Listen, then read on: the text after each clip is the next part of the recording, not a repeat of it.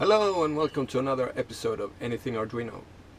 Halloween is just around the corner, and therefore today we are going to go through the best Halloween sensor, the PIR sensor.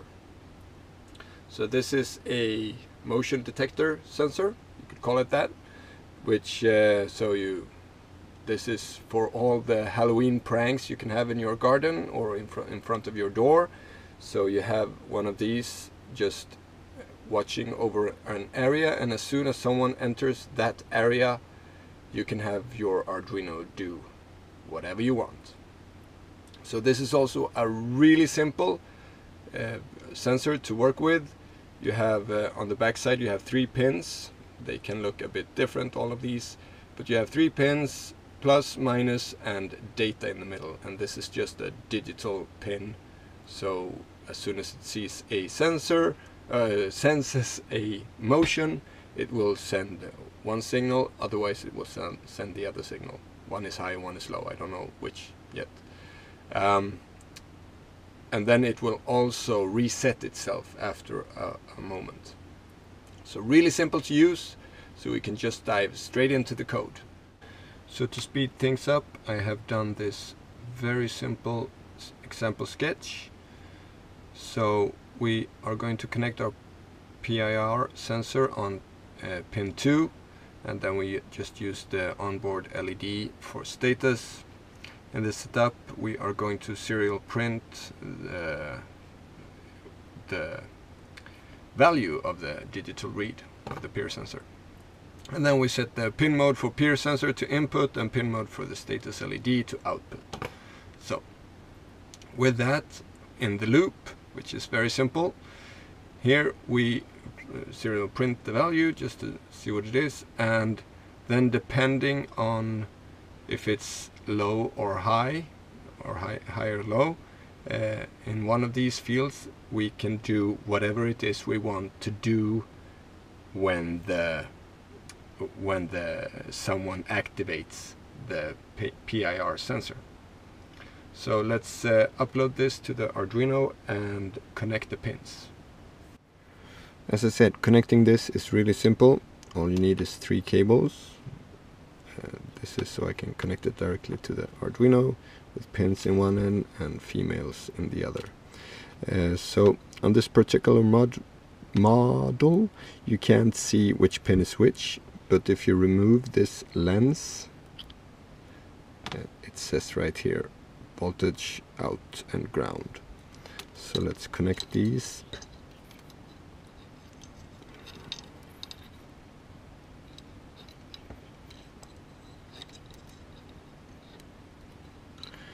So blue is ground and green is 5 volts, and the middle one is gray and is data pin, so we connect that to pin 2, and then we put this lens back on. There, we are ready to try this sketch out. Okay, now I've started the serial monitor, and you can see a bunch of zeros running by, and I'm sitting very still right here now. So now I move my hand in front of the PIR sensor and we get a 1, and then after a while I just touch my finger there, so after a while it goes back to 0, and there, and I'm not moving, it goes back to 0, and just a little bit, and it immediately senses I'm twitching my fingers. And this sensor, it works a couple of meters away, so it is quite sensitive. I'm guessing there is a few potentiometers here that you can change. I'm guessing that those is for sensitivity and stuff like that. Doesn't matter for what we are going to use it for. This is good enough.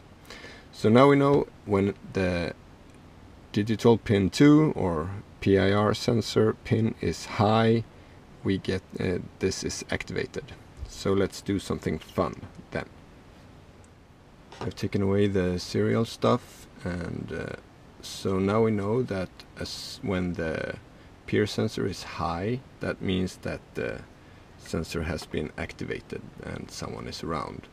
So here we put whatever code is when PIR-sensor is activated.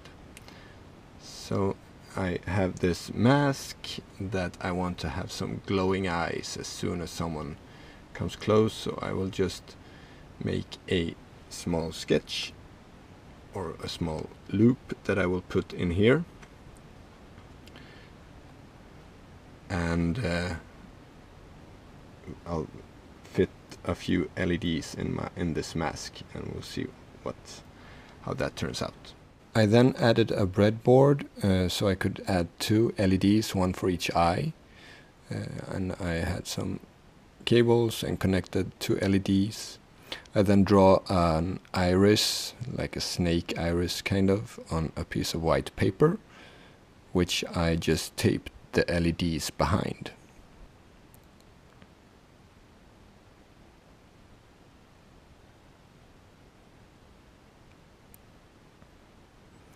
I then took the whole thing and I fitted it into the mask and just taped the 2 pieces of paper to the mask, and then I put the whole Arduino inside of the mask and stuffed it with paper, and then connected the PIR sensor on the chin of the monster.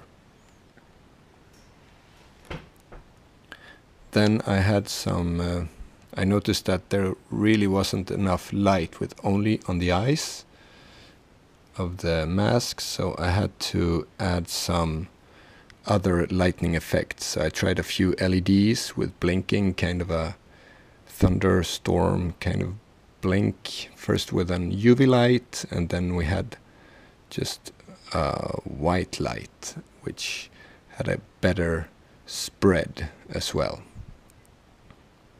So this is the UV light.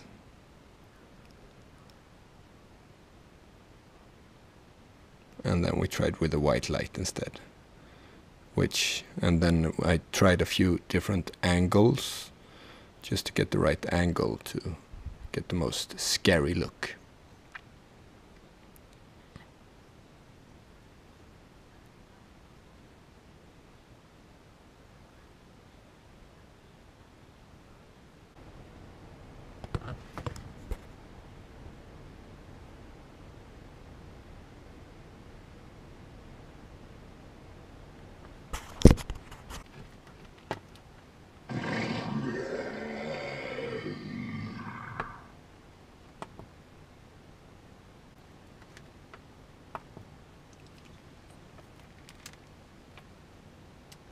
Okay, apart from the sound, it's all here working now.